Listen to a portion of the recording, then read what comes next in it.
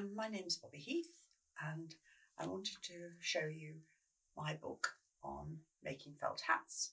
I'm going to show you today just a little bit about how we form felts and about felts, which it'll all be in the book. You'll be able to read about it, and you'll see all the stitches that are required, all the equipment that's needed, which I've tried to keep to a minimum because blocks for hat making can be expensive, and I've tried to improvise and give ideas as to what other blocks can be used, things around the house, and just, yeah, with a little bit of imagination. So let me start and show you that how the felts come. These are wool felts, and they come, and you can see they're almost ready formed. That one's very nearly a hat in its own. And that's called a capelin. And that one, which is shorter and hasn't got the skirt on, is called a cone. So the hat I'm going to show you today is the floppy hat, which is the one on the cover of the book. Very, very sort of 60s Twiggy, but is still very, very much in style today. And it is the simplest hat to make. So with felt hat making, you need a lot of steam. You can't have too much steam. So you can use a generator or a kettle that you put something on the off switch, which is not the best idea, but it's something that you could use.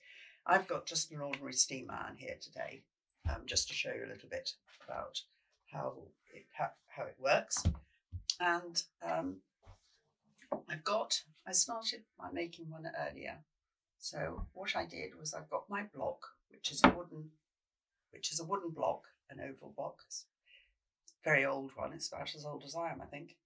Looks like it anyway. And I put it on a little stand, which makes life a lot easier. Then what I've done is I've got the capelin in my hand, and you have to be careful with the steam. And I've steamed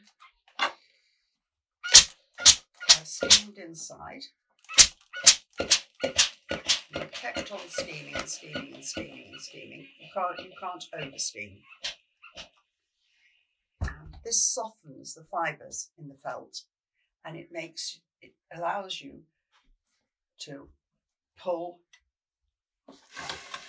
your capelin over. So you pull it over and ease it down, and it gets nicely into shape. I pin this, and now I've put elastic around it to keep it in shape. I'm going to get my trusty salad bowl, which used to have a foot on it, but I took the foot on it and sandpapered it, and I'm going to use that as the brim because it makes a really nice hat brim. You can also make a really nice saucer brim for a wedding hat. So it's very versatile. Pop that there. Take my crown off there. Now I'm going to sit him in the middle of my brim, nice and secure. You can put masking tape, rolls of masking tape up underneath if you'd like to, and then it stops your hat block shifting. And then what you do is you really steam the brim all the way around. Then you put your hand again.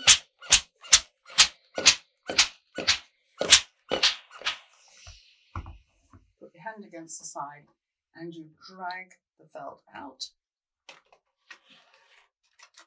Put pins in. And drag it again. And drag it to see how much it can give.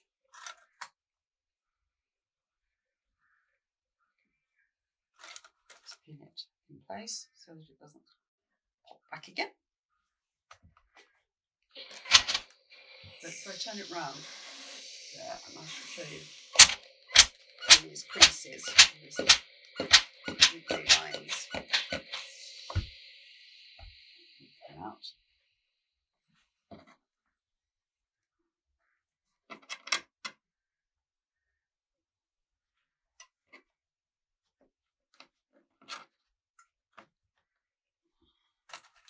I haven't secured my block on, and so it's starting to move a little bit. But this is just a quick demonstration, because it's all fully illustrated and explained in the book, step by step instructions, and also little tips and things that you can have. So, and you just keep steaming and stretching. So you can see it's beginning to flatten out and take shape, and then you just trim it off in a lovely nice round, and you have your hat.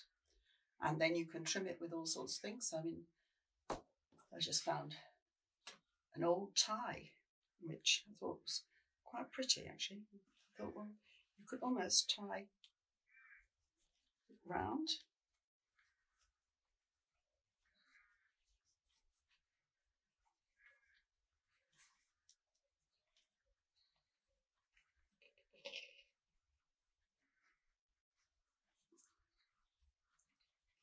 Cut the end off. Oops. You've got a really nice, or you could put a rose on it. That rose. Looks quite striking. So it was quite nice, that, and little black rose on the side. Could look quite sweet. Right.